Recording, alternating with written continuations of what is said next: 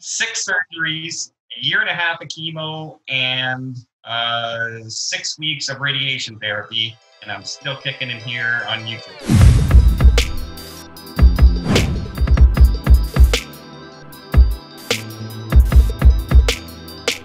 Tell me the story. What is Don Terrace's story? How did you get from here into, how did you lead up to YouTube and where you are today? All right.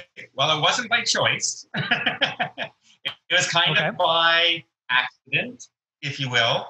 Almost 5 years ago, I ran the warehouse here for Frito-Lay, the chip guys, Ruffles and Lay's potato chips. So I ran the night shift warehouse here. So we would load all the trucks at night, so they go out for deliveries in the morning. That was what I was doing. I was managing all the people here.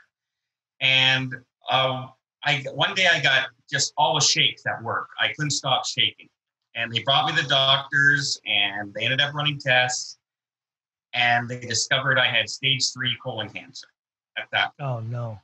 Apparently the blockage was so large that they were surprised anything was getting through. How long ago was this? This is just about 5 years now. Okay. Just around the end of 2015.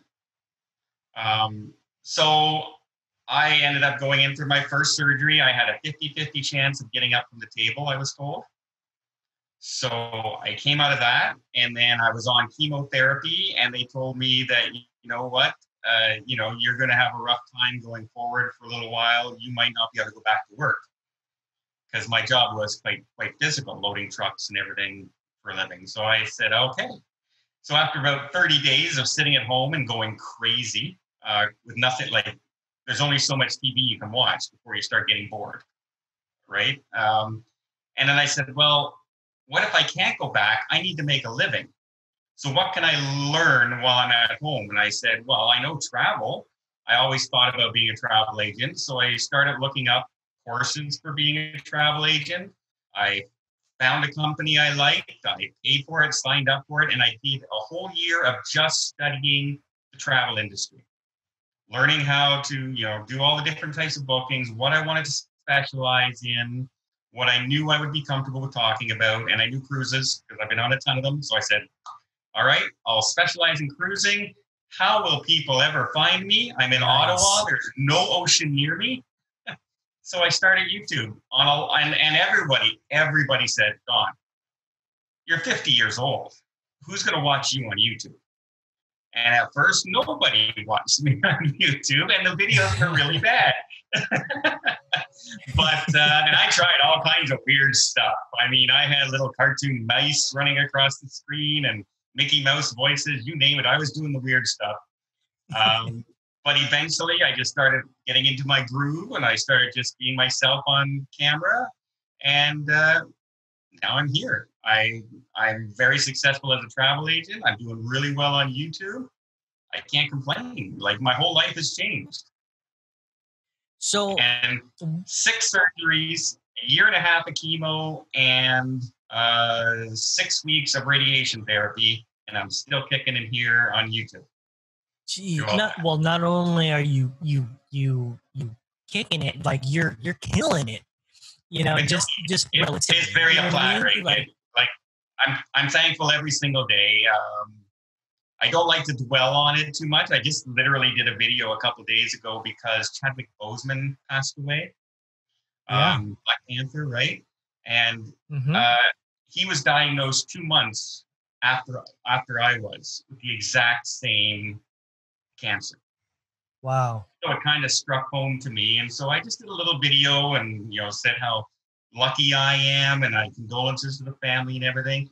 And sure, #1 video for the last 2 months. Like, everyone commented on it and liked it. And then they liked the fact that I get so many messages from people saying that I have this, or I've been going through this, or my mother's going through this.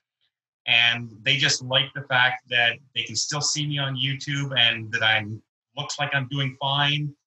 And they know that they can do fine too. And if that's all that ever comes of YouTube, I have no regrets ever doing it, because that's amazing to me. And I get messages all the time, and I answer everybody I can. That's great. I love that, Don, and I have to say that I think the audience that you've garnered across your social media channels is earned, not because of like what you went through. That's part of it. It's because of who you are. I feel like there's a lot of people out there who, in your same situation, would have just given up or found an excuse not to keep going. But here you are. Yeah. And that's why I try and tell people is I have people who comment on me and said, I started a YouTube channel or I started this job and it's, it just doesn't seem to be going anywhere. I said, you love it. Is that what you want to do? And they say, yes. I said, they just don't give up. It's going to take time, right? Nothing happens overnight. By no means. Have you seen La Lita Loca, Tony and Jenny on their channel? I haven't seen much, but I know of them. Well, about 2 years ago or so, Tony messaged me, and I was very small. I think I had like 6,000 subscribers, so no big deal. But he messaged me and said, Don, YouTube is changing how you get monetized. And he says, we have all the hours we need, but we need to hit 1,000 subscribers, and we're at 800. Can you just give us a shout out? I said, Tony, I'd love to. I don't know what it's going to do for you because I don't know how many people even watch me. So I just mentioned them that one time, said, because I checked out some of their videos. I liked their content. They were a nice couple. I said, go and check them out and see what happens. The next day, they reached their target. And then by the next day after that, they hit 1,500 subscribers. So they made 500 more. 2 years later, they're almost at 60,000 subscribers now. So they didn't give up. They just kept going. And that's, I preach that to because of what they're doing on YouTube. I just got the word out a little bit for them. They would never have grown, 60 times as large if they weren't doing something right. Absolutely. Right? Absolutely. So it's all in what they do. And they're really good friends of mine. I've gone down and I've surprised them on cruises for their anniversary and awesome. Stuff like that. Yeah. In fact, this trip I'm doing, I mentioned I'm driving to Vancouver area starting tomorrow across country. It's a couple I met on the first cruise ship I went on when I started the channel. And now they're getting married and they invited me to their wedding. How cool is that? That's super cool. Yeah. It's so cool when you have that type of connection. And I feel like it happens all in different places, different jobs, things like that. But for me, when that type of connection happens, especially on a cruise ship, like for example, my wife, she's a cruise ship photographer, and so she meets people all the time. And she had this one couple, like, hey, if you're ever in Pasadena, California, hit us up. We'd love to see you again. Well, this was even before she met me. Well, that's when I was living in Pasadena. So when she went to come visit me, she was like, oh my goodness, I should hit up these people. And she did. They were so excited, and they went out for lunch. Just to make those kind of connections is amazing. But it's so cool that they've made a connection with you, a strong enough connection that you're willing to drive to Vancouver. And they're willing to invite me to their wedding. Look at that, how crazy is that?